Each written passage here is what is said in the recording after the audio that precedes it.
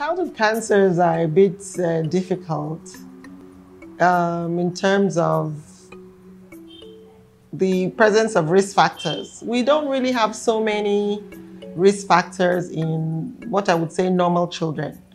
Children that have genetic disorders, you see them and you know some of them have risks for certain cancers, but children that don't have genetic disorders, which we tend to see a lot in our environment. I think I've only seen one child that had Prader-Willis syndrome in our environment that had a renal cancer, which is known to be common in children like that. But other children who don't have genetic disorders, it's difficult for them to say early presentation. But I guess the issue is that when an abnormality, especially if something is growing and the mother has looked at it and it's a painless growth and the child is losing weight, we should not wait for the thing to get really big.